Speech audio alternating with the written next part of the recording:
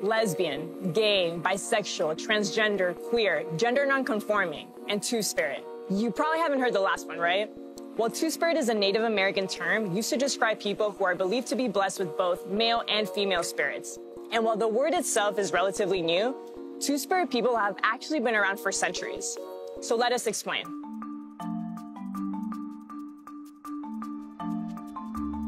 For the hundreds of tribes who lived in what is now known as the United States, two-spirit people were individuals who took on both traditional female and male roles. For example, a two-spirit man might be both a weaver and a hunter, or a two-spirit woman might excel at crafting and combat. The tribe celebrated them not because of their gender identity, but for their range of skills. They were respected as healers, seers, and medicine people. They were considered lucky in finding love, and they could help others by matchmaking and creating love potions.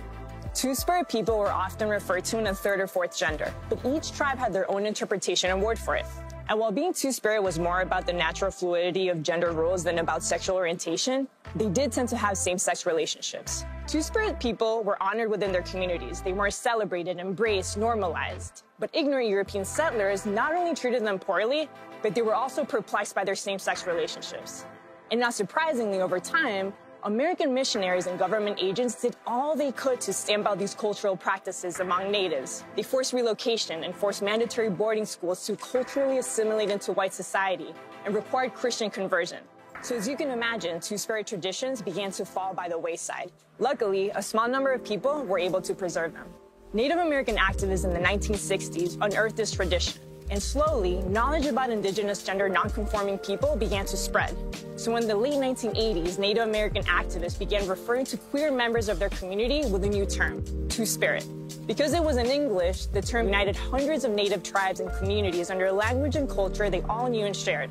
And like other modern terms like LGBTQ, the term two-spirit emphasizes spiritual and historical heritage as opposed to the sexual and biological aspects of gender identity.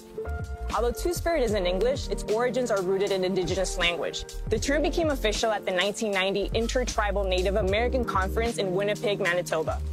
Today, while two-spirit people continue to deal with the effects of colonizers' attempts to wipe out Native culture, the term is being used by the indigenous queer community to help them claim not just their gender identity, but their ethnic and spiritual heritage too. Every time you hear about the need to break away from the binary, every time you hear the need to fight for gender fluidity, do remember that it's a term that is not a new fight. It's actually a return to our roots.